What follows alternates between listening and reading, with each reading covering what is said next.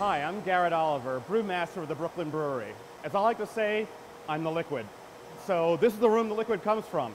Now most people have no idea what beer actually is. So I'm going to give you the short version of what beer is. Now we start off with barley malt. And when you crush malted barley and mix it with hot water at very specific temperatures, those enzymes go to work. It's called saccharification. This is a temperature around 150 degrees where the natural enzymes are going to break down the starch into sugars. And that gives us the sugar to ferment. The brewing process starts with a mash, and the mash is essentially a big porridge. Our mill is in the other room. We crush the malt, mix it in with hot water. We have a vessel over here, which is called a mash mixer. It falls to the mash mixer, and we start taking this mash through a group of temperatures. From that point, we have to separate the sugar away from the grain husk, which is done in a vessel over here called the lauter tun.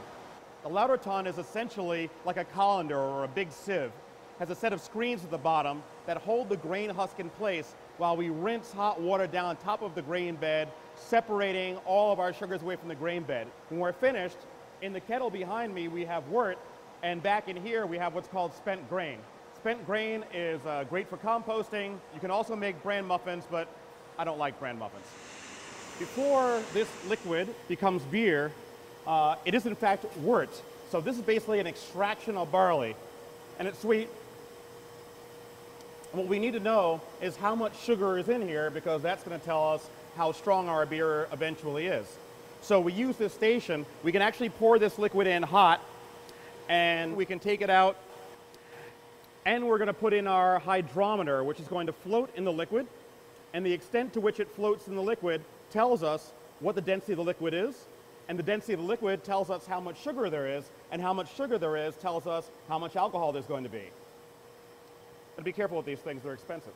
Once we have our wort, we then end up over here in the kettle. Now in the kettle we add the hops. The hops are what give you bitterness in beer, but also a big range of flavors and aromas. And hops are varietal like wine grapes. There are dozens of varieties, and they each give us different types of flavors. Once we're finished extracting those flavors here in the boil, the whole thing will be separated. The hops will be separated away from the wort.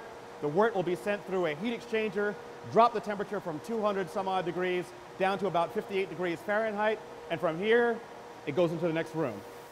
After we've created the wort, we still have to ferment it. The fact of the matter is that everything that goes on in that room is about creating the wort, but wort is what we make.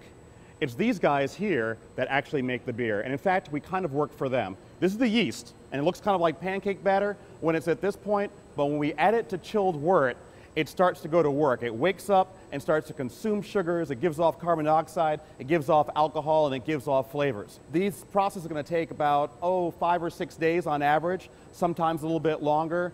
So we drop our sugar level down, and when we're done, we have some residual sugar, but now we have alcohol, and we've gone from wort to beer.